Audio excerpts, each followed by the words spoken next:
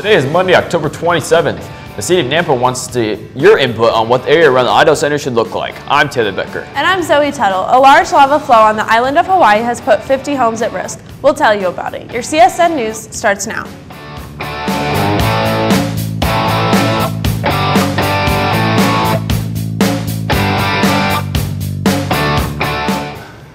The City of Nampa is looking for ideas from the community as it starts to plan out the future of the area around the Idaho Center.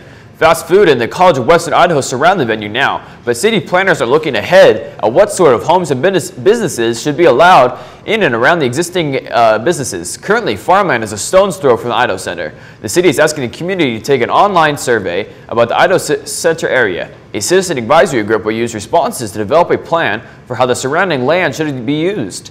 You could use the survey. You could take the survey by going to www.cityofnampa.us planning.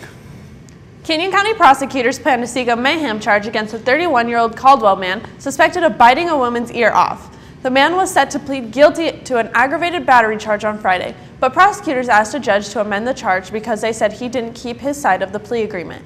According to a report by the Idaho Press-Tribune, the judge granted prosecutors' request to dismiss the battery charge. That allows prosecutors to amend the charge to mayhem with the sentencing enhancement for great bodily harm. Mayhem refers to unlawfully removing body of somebody else's body. Ugh. Dozens of residents in a rural area around Hawaii placed on alert as flowing lava from an erupting volcano continued to advance. Authorities on Sunday said lava flow on the Big Island of Hawaii had advanced about 250 yards since Saturday morning and was moving at a rate of about 10 to 15 yards an hour, consistent with its advancement in recent days. The flow front passed through a predominantly Buddhist cemetery, covering grave sites in a mostly rural region of Puna. Officials told reporters during a late Sunday morning teleconference that the nearest home was at least 300 yards from the flow front. Residents in the nearest home said they could see the flow front from their balcony and prepared to evacuate when the time came. There were at least 50 to 60 structures, including homes and businesses, in the area most likely to be impacted. We'll be right back after these messages. The Idaho College Fair is coming up on Wednesday, October 29th from 8:30 to 11:30.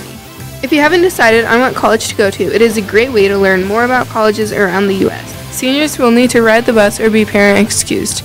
If you want to go with your parents or alone, it is all day and there is an evening session from 6 to 8. If you haven't decided on what college to go to, it is a great way to learn more about colleges around the U.S. The Idaho College Fair on Wednesday, October 29th. First two tournaments of the season. Good. Today's weather is brought to you by Dr. Kim Keller. Wellness starts with healthy teeth. See Dr. Keller today and give your mouth a fresh start. Today's high is 55, low 34, and occasional rain showers. Tomorrow's high is 61 and low 40.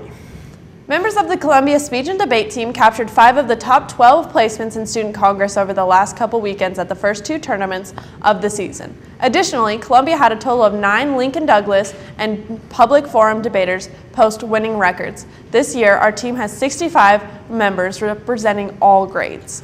October and vampires may go together, but more important is the blood that the Columbia community can donate to those in need. The annual Fall Red Cross Blood Drive is coming to the auxiliary gym tomorrow. As always, seniors are the target audience as donors, but juniors and 16-year-old sophomores with paperwork are also eligible. Graduating seniors may also be eligible for a Red Honor Cord for helping/donating. See Mr. Dion in room A101 if you're interested. Whether you fish or just want to learn how to, Fishing Club meets tomorrow after school at 3 o'clock in room A235. This is your chance to learn and improve your technique. Also, girls soccer players, there will be a quick meeting after school today, Monday, October 27th in D103. Please be sure to be there. Morning Homework Club has started and goes Monday through Friday, 7 a.m. till 7:30. If you need help with your schoolwork, please attend. See Mrs. Riley or Mr. Diplock if you have any questions. This just in, starting today, food vendors will be back on campus.